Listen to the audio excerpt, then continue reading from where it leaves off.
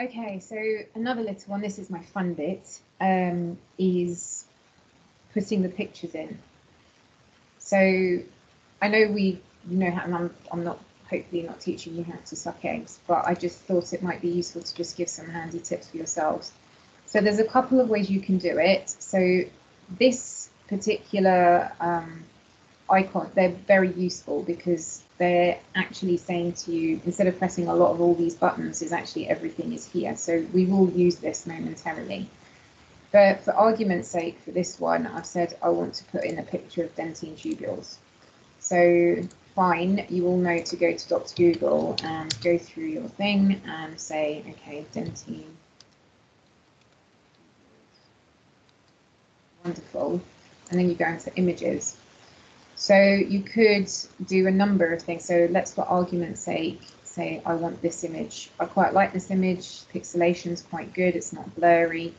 And I'm going to right click that on that picture and say save image as. I would always avoid using copy image because it's very, very big. And what that means is it will take ages to load your presentation in the long run. But also it's unstable. So if it's too big, you just won't be able to do anything with it. So always save it. Now, what that means is that you will end up having a situation where you don't want your picture files to get, your picture folder to get big. Sorry, you can see my life with photos there. So I always put my, label my pictures as one because these are all accessible on the internet. I don't feel the need to store it. So any dental pictures I have, I always just override them and store them as picture number one. You can call it Bob if you want, it's up to you. You obviously know I have a natural love for Bob. So in this instance, instead of coming here and pressing insert and then going to pictures, you can actually use the functionality here. See here, it says there's a little picture and it's from my computer, which is what that little screen is. So you just press that and it will automatically open up your picture folder. And there you will see always at the beginning is number one. Number one, I'm just going to double click that and then it fits naturally into the text box of that size.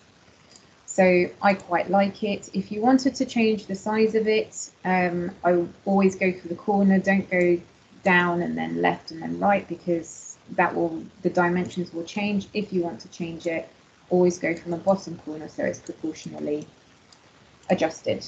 So there's one picture. When you're doing, it depends how finicky you are with your PowerPoints, is always pick one way to do your PowerPoint pictures. So if you want to have it borderless like this, now I don't like sharp corners generally, it's a bit, it irks me a little bit.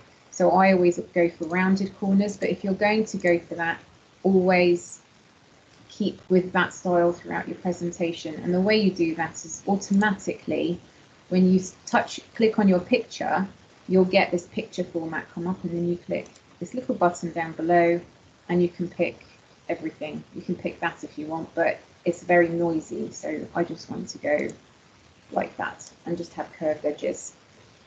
Very simple for me, simple mind. So that's getting it off Dr. Google. And then what if you want to get it off a PowerPoint, not a PowerPoint, for argument's sake, a PDF, because we know that some papers have got PDFs.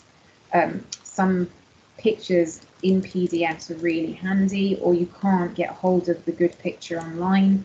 So this is a PDF document, and what you do is you press print screen, which is actually on your keypad, on your keyboard, and usually on the top right corner somewhere it says print screen, and you press print screen, and that will copy the picture of your screen. And then you come into your box here and press right click, and then you'll see picture paste. And what's that done is that has now taken a screenshot, but you can see your picture on the right hand side. So you will want to crop that and do a bit of cropping away.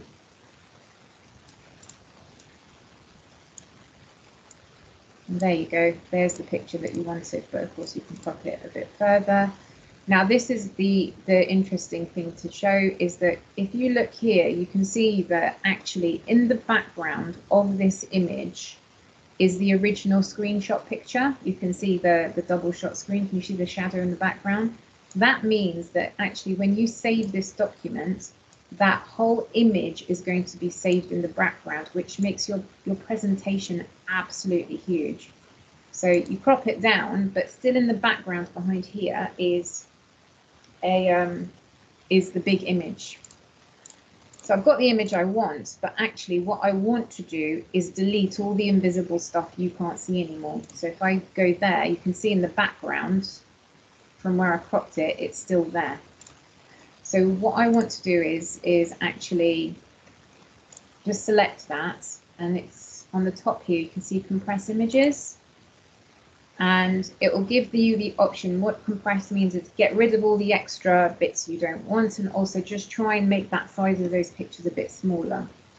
You've got the option of applying it to this picture only, or all of the pictures in your presentation. So you don't have to do this as you go. You can do all of your pictures and then do it at the end. So you only have to do it once. So in this case, I'm going to say apply to this picture only. I'm going to unselect it. And you see here it says delete cropped areas of pictures. So it will delete the bits in the background. And in fact, I'll only do it for this one because I haven't got any other pictures. And that's it. So now when I go to crop that again, you'll see there's no shadow. It's all, that whole background image has disappeared. And so slowly, slowly, the size of my presentation will be a little bit smaller. Okay, hope that's useful.